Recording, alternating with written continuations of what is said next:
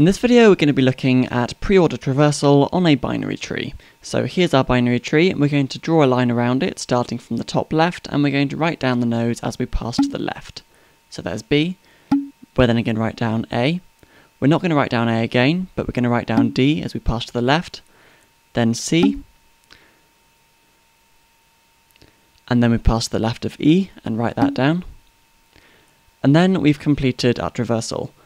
And the result of a pre-order traversal on this tree is BADCE.